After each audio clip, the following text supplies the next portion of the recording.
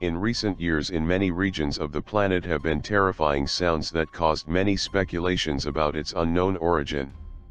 Most of the sounds were recorded in January 2012, although there were cases before and after.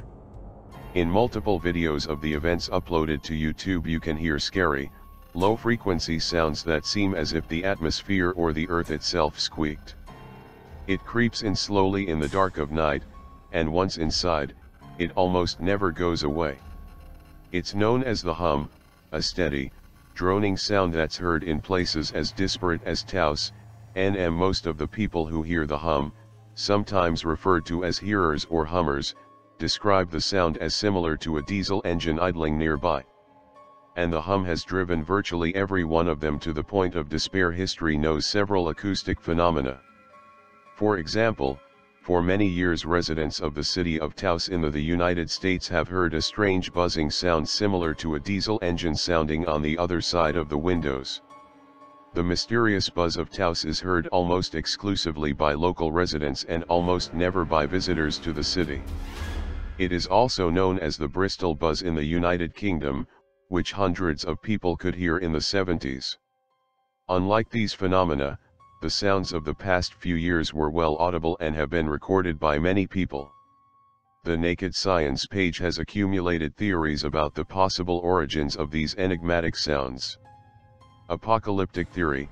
In many cultures there are legends that say that the sound of a horn or horn will warn of the arrival of the end of the world. The Hebrews believe that it will be the shofar, the ceremonial horn that, according to legends, destroyed the city of Jericho with its sound. Scandinavian mythology points out that the end of the world, the Ragnarok, will be announced by the guardian of Asgard, Heimdall, with the golden horngular horn. It is not surprising that, when we hear strange sounds, these legends gain strength in people's heads. Mentions of the groaning of the earth also exist in the older cultures. For example, in Greek mythology there is a legend about giants of 100 arms which the gods of Olympus buried in Mother Earth, which causes her a strong pain and makes her moan and scream. Industrial theory. Many often explain mysterious sounds alluding to technological reasons. For example, the buzz that was heard in Kiev in 2011 was related to the construction works that were carried out near the area where the buzz was recorded. On the other hand, some researchers explain the buzz of Taos as the possible influence of the installations of the electrical network. The theory, however, does not explain why in 2012 the enigmatic sounds were heard almost simultaneously throughout the planet. In addition, sometimes near the places where these phenomena were recorded there were no power lines, construction sites, factories, or other industrial objects. Geophysical theory. Magma and the tectonic plates always move in the center of the planet, which produces sounds indistinguishable from the human ear, but researchers have learned to record them by placing microphones in wells made for scientific purposes. These sounds may increase before and during earthquakes, say some researchers. Thus, the Russian physicist Alexei Lyubushin, who believes that before the earthquakes the underground sounds are synchronized, indicates that he predicted in 2008 the earthquake that shook Japan in 2011. Lyubushin also argues that this country will suffer a devastating new earthquake within the next year approximately. The weak point of this version is that the groan of the earth was also recorded in places of zero seismic activity. Climate theory. Some scientists believe that the sounds in question could be due to natural phenomena. For example, when the ice melts, part of the hydrogen bonds between the water molecules is destroyed. Each break releases energy and can cause a low sound, which in case of large amounts of water can be audible and perceived as a kind of buzz.